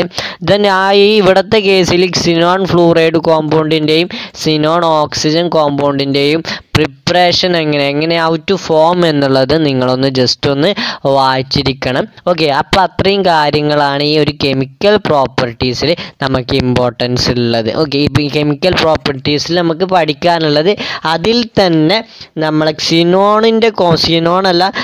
നോബിൾ ഗ്യാസസ് ലീസ്റ്റ് റിയാക്റ്റീവ് ആവാനുള്ള റീസൺ എന്താണ് എന്നുള്ളത് പല ക്വസ്റ്റ്യൻ പേപ്പറിലും ചോദിച്ച് കണ്ടിട്ടുണ്ട്. അപ്പോൾ അതൊന്ന് നിങ്ങൾ അതിൻ്റെ കൂടെ പഠിച്ചിരിക്കുക. ഓക്കെ, അപ്പോൾ ഇത്രയും കാര്യങ്ങളാണ് നമുക്ക് എന്തിൽ പഠിക്കാനുള്ളത്? നമ്മുടെ ഈ ഒരു പോർഷനിൽ ഈ ഒരു പി ബ്ലോക്ക് എലമെൻറ്റ്സ് എന്ന് പറയുന്ന ചാപ്റ്ററിൽ 80th ഗ്രൂപ്പിൽ അഥവാ നോബിൾ ഗ്യാസസിൻ്റെ പോർഷനിൽ നമുക്ക് പഠിക്കാനുള്ളത്. ഓക്കെ, നമ്മൾ 80th ഗ്രൂപ്പ് ഇവിടെ കഴിഞ്ഞിട്ടുണ്ട്. സോ നമ്മൾ ഇന്നത്തോടെ കൂടെ പി ബ്ലോക്ക് എലമെൻറ്റ്സ് എന്ന് പറയുന്ന ചാപ്റ്റർ വൈൻഡപ്പ് ചെയ്യാൻ പോവുകയാണ്. ഓക്കെ, അപ്പോൾ നമുക്ക് ഇന്ന് എടുത്ത കാര്യങ്ങളൊന്ന് ജസ്റ്റ് ഒന്ന് കൺക്ലൂഡ് ചെയ്ത് നോക്കിയാലോ. അപ്പോൾ നമുക്കറിയാം ഇന്ന് നമ്മൾ ഡിസ്കസ് ചെയ്തത് നോബിൾ ഗ്യാസസിനെ കുറിച്ചിട്ടാണ്. ദെൻ നോബിൾ ഗ്യാസസിൽ ഏതൊക്കെ എലമെൻസുകളാണ് വരുന്നത് എന്ന് പറഞ്ഞു. അത് കഴിഞ്ഞിട്ട് നമ്മൾ പറഞ്ഞത് എന്താണ്? ഇലക്ട്രോണിക് കോൺഫിഗറേഷനാണ് പറഞ്ഞിട്ടുണ്ടായിരുന്നത്. NS2NP6 ആണ് നോബിൾ ഗ്യാസസിൻ്റെ വാലൻസ് ഷെല്ലിലുള്ള ജനറൽ ഇലക്ട്രോണിക് കോൺഫിഗറേഷൻ എന്ന് പറയുന്നത്. ഓക്കെ, ദെൻ പിന്നെ നമ്മൾ പറഞ്ഞത് ഒക്കറൻസ് എങ്ങനെയാണ് എന്നുള്ളതാണ്. ഓരോ എലമെൻസുകളുടെയും എങ്ങനെയാണ് അറ്റ്മോസ്ഫിയറിൽ നിൽക്കുന്നത് എന്നുള്ളതൊക്കെയാണ് പറഞ്ഞിട്ടുണ്ടായിരുന്നത്. നമ്മൾ പറഞ്ഞിട്ടുണ്ടായിരുന്നു ഹീലിയത്തിൻ്റെ കൊമേഴ്ഷ്യലി ഹീലിയത്തിൻ്റെ മെയിൻ സോഴ്സ് ഏതാണ്? നാച്ചുറൽ ഗ്യാസ് ആണ് ഹീലിയത്തിൻ്റെ കൊമേഴ്ഷ്യൽ സോഴ്സ് എന്ന് പറയുന്നത്. ഓക്കെ, ദെൻ പിന്നെ നമ്മൾ അവിടെയൊക്കെ ഡിസ്കസ് ചെയ്തത് പിന്നെ അതിൻ്റെ ഫിസിക്കൽ പ്രോപ്പർട്ടിയും ഡിസ്കസ് ചെയ്തു, അതേപോലെ തന്നെ അതിൻ്റെ കെമിക്കൽ പ്രോപ്പർട്ടിയും ഡിസ്കസ് ചെയ്തു. ഓക്കെ, അപ്പോൾ ആ കെമിക്കൽ പ്രോപ്പർട്ടിയിലാണ് കുറച്ചൊരു ഇമ്പോർട്ടൻ്റ് ആയിട്ടുള്ള കാര്യം വരുന്നത്. ഏതാണ്? നമ്മുടെ നോബിൾ ഗ്യാസസ് ലീസ്റ്റ് റിയാക്റ്റീവ് ആവാനുള്ള റീസൺ എന്താണ് എന്നുള്ളത് നമ്മൾ പറഞ്ഞിട്ടുണ്ടായിരുന്നു. ഏതാണ്? ഒന്നെന്ന് പറയുന്നത് അതിൻ്റെ ഇലക്ട്രോണിക് കോൺഫിഗറേഷൻ റിലേറ്റ് ചെയ്തിട്ടാണ് പറഞ്ഞത്. മറ്റേതെന്ന് പറയുന്നത് എന്താണ്? മറ്റേത് നമ്മൾ പറഞ്ഞത് അതിൻ്റെ നമ്മൾക്കറിയാം അതിൻ്റെ ionisation എൻതാൽപ്പിയും electro gain എൻതാൽപ്പിയുമിൻ്റെയും high value കാരണമാണ് നമ്മൾ മറ്റൊരു റീസൺ പറഞ്ഞത്. ഓക്കെ, അപ്പോൾ പിന്നെ നമ്മൾ ഈ സിനോണിൻ്റെ സിനോണിൻ്റെ ഫ്ലൂറൈഡും അതേപോലെ തന്നെ സിനോൺ ഓക്സിജൻ കോമ്പൗണ്ടിനെ പറ്റിയിട്ടാണ് പറഞ്ഞത്. അതിലെങ്ങനെയാണ് പ്രിപ്പറേഷൻ എന്നുള്ളത് ജസ്റ്റ് ഒന്ന് വായിച്ച് നോക്കിയാൽ മതി. ഇതുവരെ ചോദിച്ച് കണ്ടിട്ടില്ല, ജസ്റ്റ് നിങ്ങളോട് മേ ബി ചോദിക്കാനുള്ളൊരു പോസിബിലിറ്റി ഉണ്ട്. ജസ്റ്റ് ഒന്ന് നോക്കി വെച്ചാൽ മാത്രം മതി. ഓക്കെ, അപ്പോൾ ഇത്രയും കാര്യങ്ങളാണ് നമുക്ക് ഏതിൽ പഠിക്കാനുള്ളത്? പി ബ്ലോക്ക് എലമെൻറ്റ്സ് എന്ന് പറയുന്ന ചാപ്റ്ററിൽ നമുക്ക് പഠിക്കാനുള്ളത്. ഓക്കെ, അപ്പോൾ ഇനി എന്തെങ്കിലും ഡൗട്ടോ കാര്യങ്ങളോ പി ബ്ലോക്ക്സ് എലമെൻറ്റ്സിൽ ഉണ്ടെങ്കിൽ അത് ചോദിക്കാൻ മടി കാണിക്കരുത്. ഓക്കെ, അപ്പോൾ നമുക്കറിയാം അത്യാവശ്യം കണ്ടൻറ്റും കാര്യങ്ങളുമുള്ള ചാപ്റ്ററാണ്. എല്ലാം പഠിക്കാനുള്ളതൊക്കെ ഒരേപോലെയാണ്. പലർക്കും നല്ല കൺഫ്യൂഷൻ വരാറുണ്ട്. കാരണം ഈ ഒരു പോർഷനിൽ ഈ ഒരു ചാപ്റ്ററിൽ നിന്ന് അത്യാവശ്യം കണ്ടൻറ്റ് അത്യാവശ്യം മാർക്കിനുള്ള ക്വസ്റ്റ്യൻ ഈ ഒരു പോർഷനിൽ നിന്ന് ചോദിക്കാറുണ്ട്. കാരണം അത്രയും ലെങ്തി ആയിട്ടുള്ള ഒരു ചാപ്റ്റർ ആയതുകൊണ്ട് തന്നെ അത്യാവശ്യം നല്ല രീതിയിൽ തന്നെ ക്വസ്റ്റ്യൻ ചോദിക്കാറുണ്ട് ഈ ഒരു പോർഷനിൽ നിന്ന്. ഓക്കെ, അപ്പോൾ ഇതുവരെ എടുത്തതിൽ എന്തെങ്കിലും ഡൗട്ട് ഉണ്ടെങ്കിൽ ചോദിക്കണം. അതേപോലെ തന്നെ എടുത്ത പോർഷനിൽ സിലബസിൽ നിന്ന് ഏതെങ്കിലും കാര്യം നമ്മൾ എടുത്തതിൽ മിസ്സായിട്ടുണ്ടെങ്കിൽ അതും നിങ്ങൾ പറയണേ. എന്നാൽ മാത്രമേ നിങ്ങൾക്ക് അത് ക്ലാസ് എടുക്കാൻ പറ്റൂ. എന്തെങ്കിലും മിസ്സായിട്ടില്ല എന്നാണ് ഒരു വിശ്വാസം. ഇനി മേ ബി എന്തെങ്കിലും മിസ്സായിട്ടുണ്ടെങ്കിൽ അത് ഓർമ്മിപ്പിക്കണേ. ഓക്കെ, അപ്പോൾ പറഞ്ഞു വന്നത് എന്താണ്? എന്തെങ്കിലും ഡൗട്ട് ഉണ്ടെങ്കിൽ അത്യാവശ്യം ഇമ്പോർട്ടൻ്റ് ആയിട്ടുള്ള ചാപ്റ്ററാണ്. അപ്പോൾ എന്തെങ്കിലും ഡൗട്ട് ഉണ്ടെങ്കിൽ അത് ചോദിച്ച് തീർക്കണേ. ഓക്കെ, അപ്പോൾ നമുക്കിനി നെക്സ്റ്റ് എടുക്കാനുള്ളത് ഏതാണ്? ഡി ബ്ലോക്ക് എലമെൻറ്റ്സ് എന്ന് പറയുന്ന ചാപ്റ്ററാണ്. അത് നമ്മൾ അടുത്ത ക്ലാസ്സിൽ ഡിസ്കസ് ചെയ്യുന്നില്ല. നമ്മൾ നെക്സ്റ്റ് ഡിസ്കസ് ചെയ്യാൻ പോകുന്നത് ഓർഗാനിക് കെമിസ്ട്രിയാണ് നമ്മൾ സ്റ്റാർട്ട് ചെയ്യാൻ പോകുന്നത്. ഓക്കെ, അപ്പോൾ ഓർഗാനിക് കെമിസ്ട്രിയിൽ നമുക്ക് ഫസ്റ്റ് പഠിക്കാനുള്ളത് ഐ തിങ്ക് ആൽക്കഹോളോ അതോ ഹാലജൻസോ. ഓർഗാനിക് കെമിസ്ട്രി ഏതാണെന്ന് അറിയാമല്ലോ. അപ്പോൾ അതിനെ കുറിച്ചിട്ട് ഫസ്റ്റത്തെ ക്ലാസ്സിൽ വളരെ ഇമ്പോർട്ടൻ്റ് ആയിട്ടുള്ള അതിൻ്റെ നെയിമിങ്ങും കാറ്റഗറി എങ്ങനെയാണ് പഠിക്കേണ്ടത് തുടങ്ങിയ കാര്യങ്ങളാണ് നമ്മൾ അതിൻ്റെ ഫസ്റ്റ് ക്ലാസ്സിൽ ഡിസ്കസ് ചെയ്യുക. ഓക്കെ, അപ്പോൾ നമ്മൾ ഓർഗാനിക് എടുക്കുന്നതിൻ്റെ കൂടെ തന്നെ വേറൊരു ക്ലാസ് ആയിട്ട് നമ്മൾ അതിൻ്റെ ഡി ബ്ലോക്കും അതേപോലെ തന്നെ കോർഡിനേഷൻ കോമ്പൗണ്ട്സും നമ്മൾ എടുക്കുക. ഓക്കെ, അപ്പോൾ അതും കൂടെ നിങ്ങൾ ഓർത്തു വെക്കണം. അപ്പോൾ നമ്മൾ ഈ ക്ലാസ് ഇവിടെ വൈൻഡപ്പ് ചെയ്യാണ്. നമ്മൾ മുമ്പ് സൂചിപ്പിച്ച പോലെ എന്തെങ്കിലും ഡൗട്ട് ഉണ്ടെങ്കിൽ ചോദിക്കാൻ മടി കാണിക്കേണ്ട, ധൈര്യമായിട്ട് ചോദിക്കണേ. അത് ഏത് പോർഷനാണെങ്കിലും സ്കൂളിലത്തതാവട്ടെ അതേപോലെ തന്നെ ട്യൂഷനിലാവട്ടെ ഏതാവട്ടെ, അത് നിങ്ങൾക്ക് എന്തെങ്കിലും ഡൗട്ട് ഉണ്ടെങ്കിൽ ചോദിക്കാൻ മടി കാണിക്കരുത്. Okay, thank you.